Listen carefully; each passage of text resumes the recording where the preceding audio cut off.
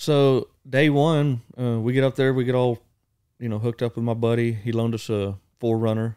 Day one, we get up, and I kind of had a vicinity where I knew the area just for me being up there working.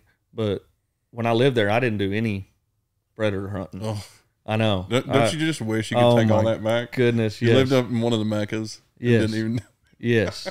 Didn't even know it. And because I did. I lived up there in the wintertime all the way through December, and I could have been killing a lot of them. Yeah. And that's one reason why I want to go back. I was like, I missed my opportunity back then, so I'm going to do it now. Yeah. So we go, and we're trying to cut, I'm just finding good spots, and there's really hardly getting off the beaten path. Right. Because, what's the temperature? How much snow is on the ground? Bunch of snow. Up to, you could have places up to your waist. Yeah. And it was actually a mild winter compared to what they're used to.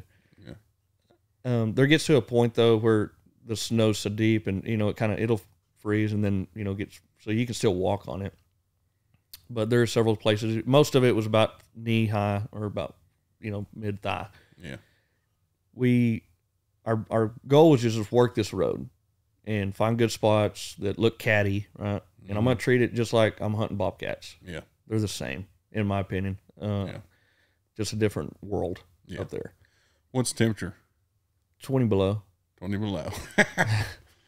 50 might have to put on some pants for that. I think it warmed up that week to, 12 below. But it got down to, there's one morning it was 27 below. What's the wind like? Is it calm? Hardly any. Oh, where we're at, that's going to help a lot. Mm-hmm, where we're at, it's kind of in a hole, and we did travel out further north and did get on a summit. Can't remember what summit that was, but it was kind of windy up there. But other than that, it's like a less than 5 mile an hour. Yeah. So it's bearable. If it was windy, it would be pretty brutal. But yeah, most of the time, it'd warm up during the day to 15 below or whatever. It's really, if you're prepared for it, right. It's not that bad, because I actually had some custom made mittens, coyote fur on the back, bobcat on the bottom, really sweet, warm, and there's several stands, and I'm just wearing wool liners underneath. There are several stands I'd take that off. Of course, I also wanted to take it off in case. Right. I was surprised and didn't want to have to make that move, and I was able to just sit there on stand for, 45 minutes with just a wool liner. So y'all are just you're traveling down a certain road. Are you looking for tracks? And we are looking for good looking spots. Good looking spots and tracks, and so most of them we just find like, oh, that looks pretty catty. So we'd park the truck, get off in there. Yeah. And a lot of them stands, it took longer to get to the spot. Yeah. We're walking in deep snow, and then make a 45-minute stand. It's taking longer to get out of there. But most of the time, we did cut several tracks. Well, on the fourth stand, it's probably, and each stand is taking anywhere from an hour to, because we're sitting there 45 minutes minimum. Yeah. From that to an hour and a half. Yeah. So in a 5.5 hour day, we're only making about 4 or 5 stands. Yeah. So 4th stand, we pass a river, frozen river, and I just kind of look off to the left, and I was like, I just seen some tracks. Yeah.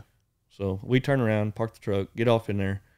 The wind wasn't ideal, but again, I'm treating it like I'm hunting bobcats. Right. Yeah. I'm not saying you don't have to worry about the wind, because they do go downwind. Yeah. But it's not the end of the world. Right. I'm okay with, the wind not having it right. Yeah. So we go down there, and on the way in, I cut 2 lynx tracks and a wolf track. I can't tell how fresh they are, but they're very good tracks. Right. And my hand to it is, it almost took my hand up. Them wolf tracks did. I'm blown away. My buddy falls down the hill, making all sorts of racket, and we just cut 3 different tracks. And I look back, and I'm like, I'm trying not to laugh, and it's so quiet out there. Yeah. You can hear everything. Mm-hmm. And I'm like, well, just like anything, you slam the car door, you're just like, well, the stand's over. Yeah. Thanks, dude. Yeah. He's falling. He's putting snow all over his gear, and I help him up. I'm like, I thought you were a Navy SEAL, dude. You're not even athletic. And we get down there, and I think it was 11 minutes in. I'm running my e-collar. I actually, no, I take that back. I started out with hand calling for the first 4 minutes, and then I swap over to my e-collar, and I have my buddy on my right, and we're looking off into that frozen river that I saw tracks. We're backed up against the black spruce trees, and next thing I know, I just happen to see something to my left, and I freeze. And then it moves a little further out into the river, heading, straight in front of us. Yeah. Don't have a clue where we are. Yeah. And I look to my left, and there's a huge lynx standing on top of the snow, like barely making footprints in it. Right. And this snow is up to our thighs. Yeah. For us to walk through. Yeah. And he is floating on top. Yeah. And I wanted to bring a camera so bad on this trip. Pretty awesome. But I kept telling myself, I'm like, I do not want to screw up this. I was like, next time I go, I'll bring a camera. I accomplished my goal. So I stopped the collar, and keep in mind I shoot left-handed. So my gun is facing towards the collar. And in order for me to move to my 9 o'clock or 10 o'clock, it's not happening without getting busted. Yeah. I am ambidextrous, so I've made those shots before. Right. He proceeds, he kind of hunkers down, scurries a little bit on the snow, about 10, 15 feet, stops again. So I shoulder to my right, just kind of lean over, and I drop him 18, 19 yards away. Oh, it'd have been nice to have a camera. I know. And it took me a second. Oh, yeah. First day, fourth stand, like to gather this all in. I mean, I look at my buddy, Jake, and I'm like, can you believe that? And he saw it all. Like he hadn't done much predator hunting, but he was all over this hunt. Yeah. So we get it, and this is the biggest cat I've ever seen. And I'm blown away how they float on top of that snow. It's unreal, and which makes sense. I'm like, you see them on videos, they're running, they're chasing rabbits, and I'm like, how do they not, break through that? It's because this is a 40-pound cat. Yeah. And it actually, that one was they get bigger. They get 50 pounds up there. Yeah. And his paws, I took a picture on my hand, and it just, you couldn't see my palm at all. There's fur on the bottom. You couldn't even see its pads. It's completely unreal how they live in that and how they maneuver through all that snow. Yeah. So we get done. We actually took a break after that and ate some Mountain House and out of the back of the truck, and just living the dream. Just Oh yeah. Takes a lot of pressure off. It does. I was blown away, and of course he's stoked, and we go back. Just enjoyed the evening with my other buddy where we're staying, and next day we get up. Let's rock and roll. We're gonna stop where we actually, the last stand of the day, we saw some other tracks. We got down there with a lot of them was moose, and made a stand, and we sat there and called till we couldn't see anymore. Get up, and we head to the house. Next morning, I said, we'll just start right here and work further down this road. Well, as we're driving by that last stand, I see 2 sets of tracks that wasn't there yesterday. Mm-hmm. So I'm like, which there's a good 12-hour window there. Yeah. And, hunting wolves, like you got to get off. You really need a snow machine to get off in there. And the trying to chase them like 12 hours, they're probably 20 miles away. They travel so much. And so, but we went ahead and made that stand, just see what happened. But there was 2 fresh tracks for over the top of ours from the day before. We didn't call nothing in. I used a lot of, coyote pup and coyote fights and stuff, try to get a little aggressive, but didn't see nothing on that one. Make it about, I don't know, 20 miles. We're driving a little bit. We're being real selective with our stands. Right. We're not just, this ain't contests of, oh, that looks good. Oh, let's just pull over every mile. Yeah. I mean, we got a lot of country up there Yeah. to hunt. So we go, and very last stand, it couldn't have got, if you picture the cattiest place, I mean, you've been on hundreds of ranches and you're like, ooh, that looks catty. Ooh, that looks catty. Picture the best stand scenario. Yeah.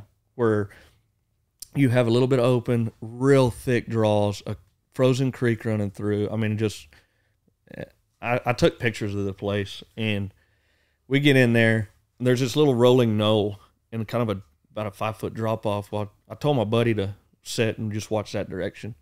And then I get over this little 2-track road we had walked in on. I sit on the other side. So he's at my back. I can't even look over this hill that I'm sitting on top of. And I'm calling. And it's getting close to dark. And I was like, man, it's been like 23 minutes and we're running out of daylight. And I was like, man, we might as well just pick up and leave. Well, I stand up. I think this is the 5th stand of the 2nd day. Last one. So I stand up, and as soon as I do, my sticks are still in the snow. I stand up, and I threw my rifle on my shoulder, and I look over at him, and I didn't even get to his direction, and I'm like, I freeze, because there's a lynx staring at my e-collar, and it's like 40 yards from me. Yeah. And I look at him, and he don't see it. So me, of course, I'm just like, I got to shoot it. It's going to get away, So I knew that I couldn't get back down on my sticks and get them out and make too much racket. So I just try to freehand shoot this lynx. And I miss.